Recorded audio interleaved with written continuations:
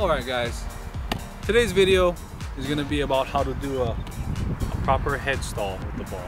Okay, my name is Chance, and pretty much this YouTube channel is basically about soccer and soccer related things, techniques, skills, and whatnot, conditioning. So we're going to be talking about how to stall a ball properly on your forehead. Now, there's a lot of key aspects to stalling a ball on your forehead, but it looks pretty simple, but actually it takes a lot of practice. But other than that, check out the video.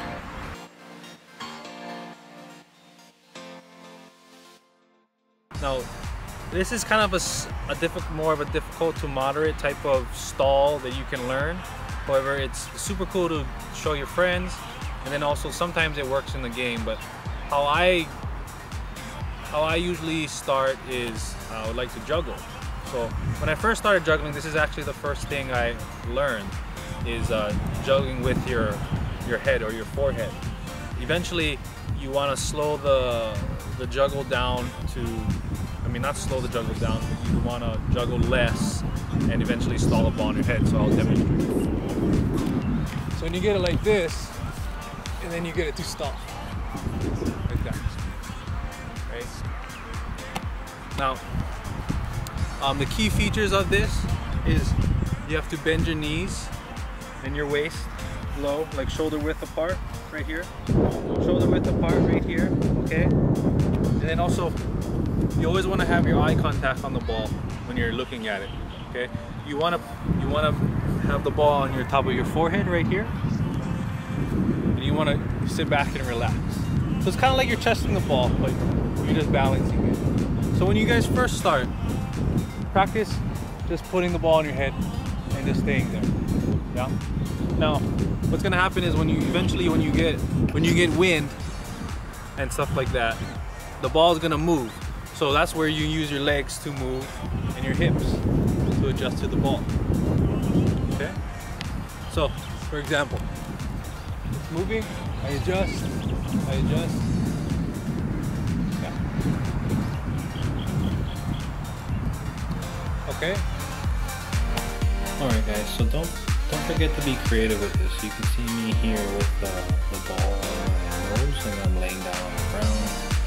There's different ways to practice this. This is how I practice when I'm watching TV, on the couch actually. And then also don't forget to throw the ball on your head and then like you're trapping it.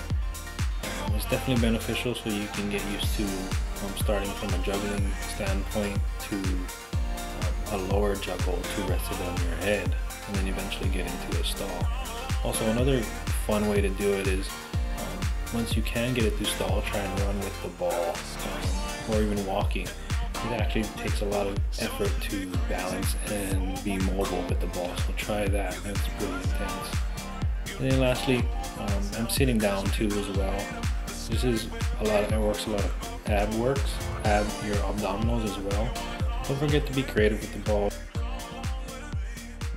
Since we got the better position on how to do this, bend your knees, legs shoulder width apart, the ball on your hand, and you put the ball on your forehead.